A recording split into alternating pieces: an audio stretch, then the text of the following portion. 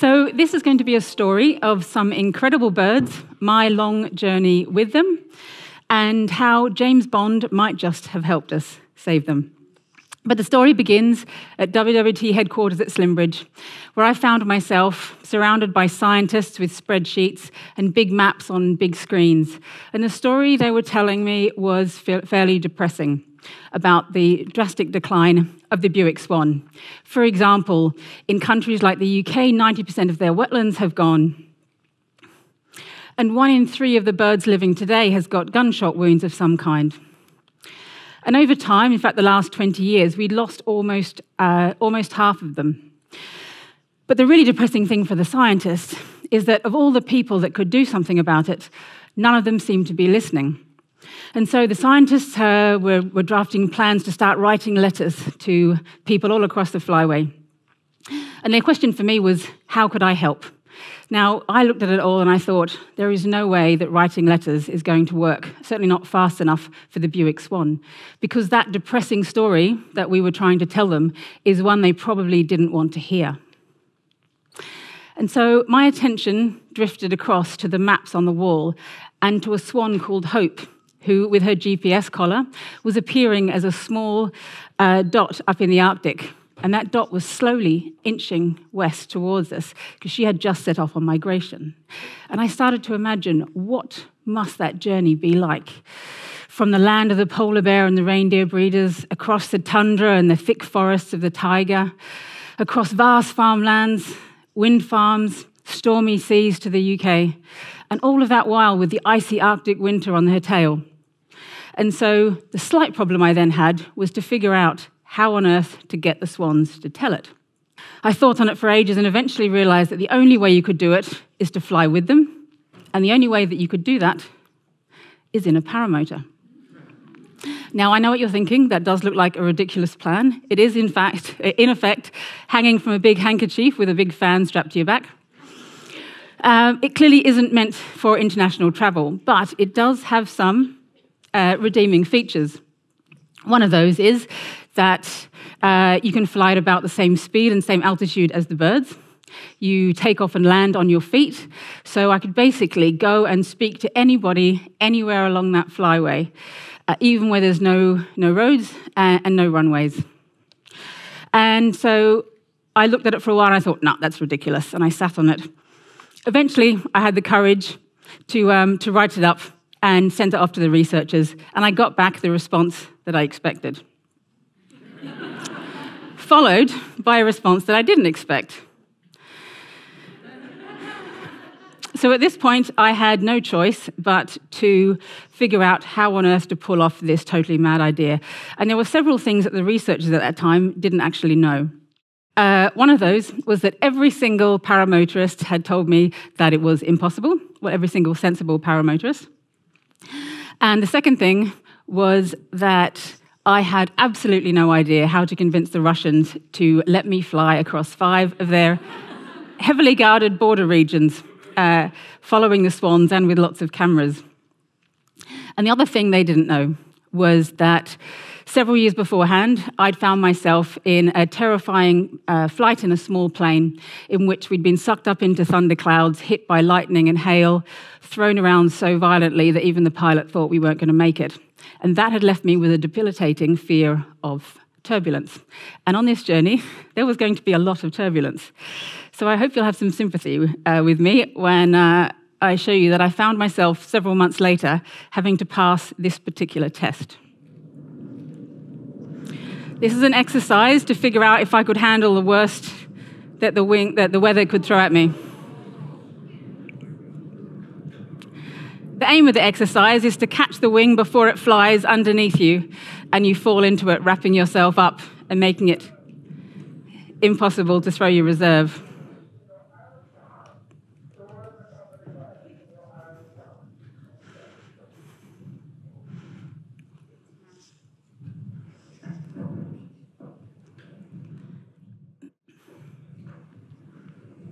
So if any of you are thinking, there is no way you could do that,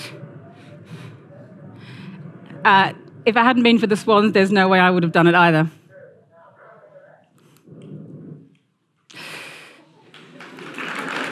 Thank you.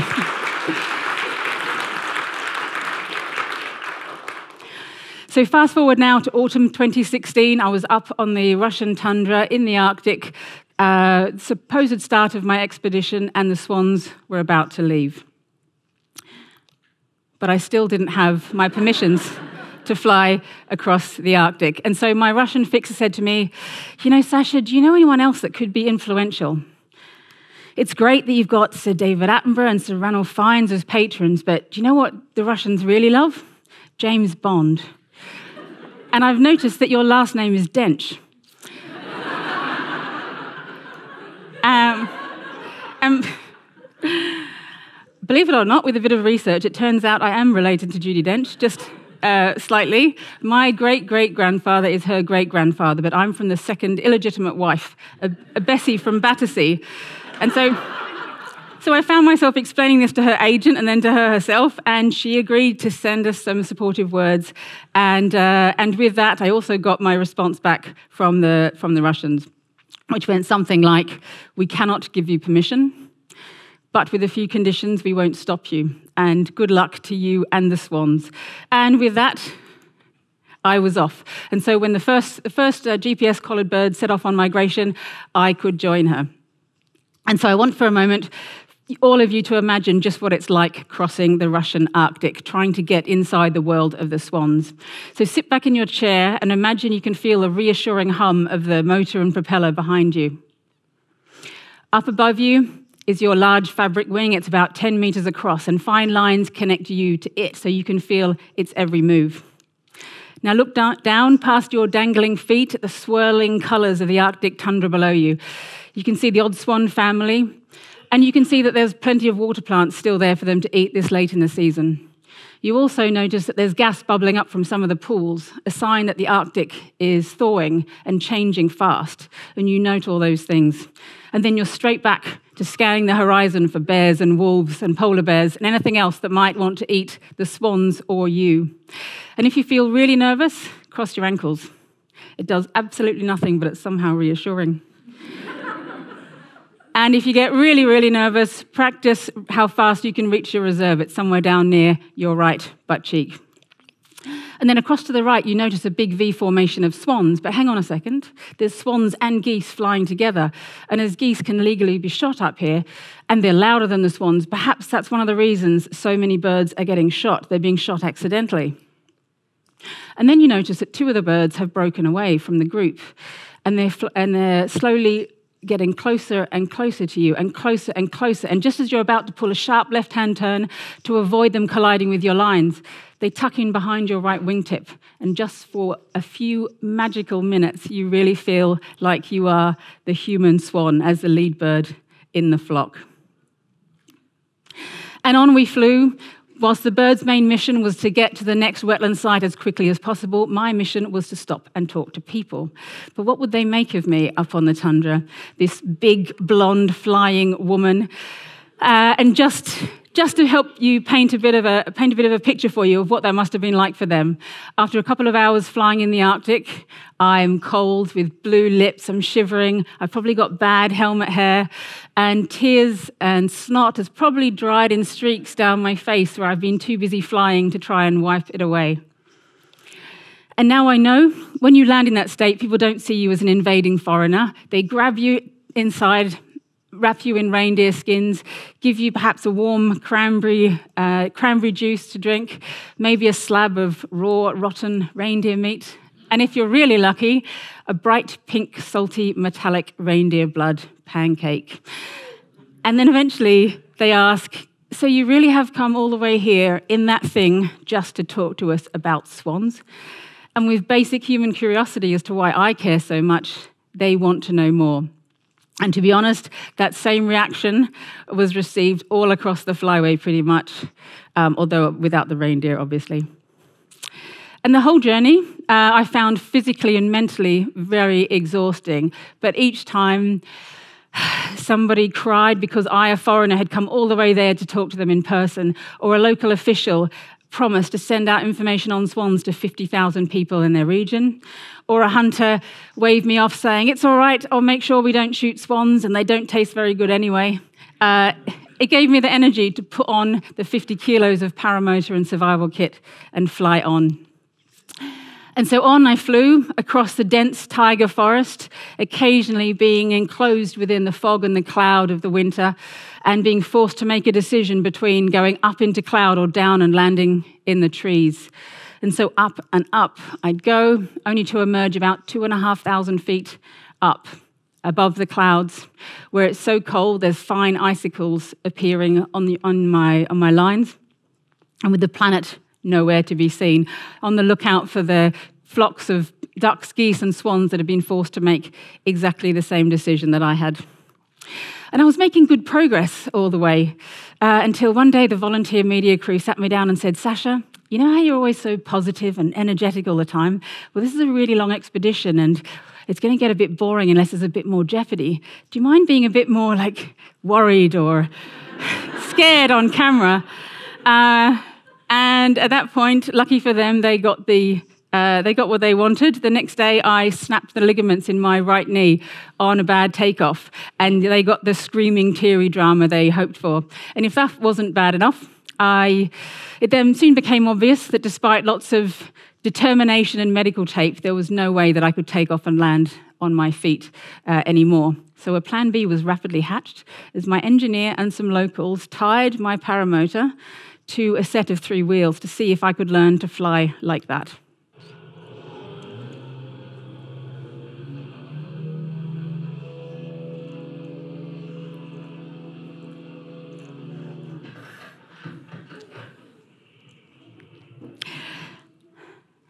You can hear me saying sorry. And so I rolled it, and I rolled it again and again, and I just didn't have the arm strength I needed, and I really sucked. And the worst thing is that it was so embarrassing having all of that filmed and shared with the world. But as predicted, the media absolutely loved it, and the support flooded in. But it also gave me a platform to talk about injuries to the birds in a way that people could relate to. For example, when Charlotte got sick and eventually died in a blizzard, people actually wanted to hear that story. And as there was media coverage, more people sent in footage and photographs of where birds might have been dying near them. And it's grim watching, sorry for sharing it with you, but once you have public interest and you've got the footage and the photos, people are kind of forced to do something about it. And so on I flew across some of the remnants of the vast wild wetlands that once were all across Europe, where there are still herds of wild elk roaming that must have looked up at me and thought, what on earth? To eventually being almost home, reaching the English Channel, a moment that I'd been dreading because I was really enjoying this expedition. And as I circled up to gain up to 3,500 feet, when I saw the white cliffs of Dover in the distance, my eyes flooded with tears, so clearly it was time to go home. And it was a beautiful day, as you can see. But halfway across, the cameraman, a paramotorist who'd been charged with filming the trip for me, had a problem with his camera, and he took his very thick glove off to try and fix it, and he dropped it in the channel. And it was minus 20 degrees up there with wind chill. And so for the rest of the journey, I had him swearing in pain in my ear as we were connected via Bluetooth. So needless to say, by the time I reached Dover and landed, I was feeling more stressed than heroic as the media asked me, "So what does it feel like to be the first woman to cross the English Channel in a paramotor?" What I really wanted to say was, I've just flown over 6,000 kilometers, and that was just like a big puddle in comparison.